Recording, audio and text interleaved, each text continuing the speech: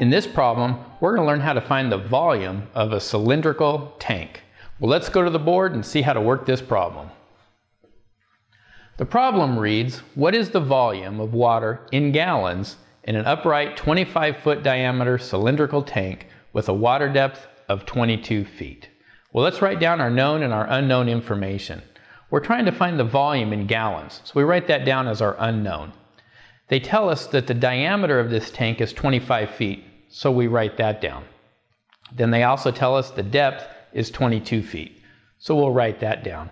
Now with this information, we have enough to solve for the volume in gallons of this cylindrical tank. We'll use the formula that says volume equals 0.785 times the diameter times the diameter times the depth of the tank times 7.48 gallons per cubic foot.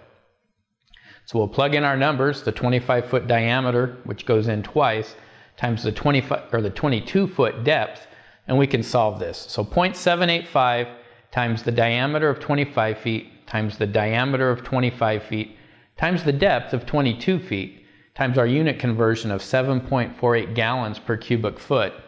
We see that this tank contains 80,737 gallons.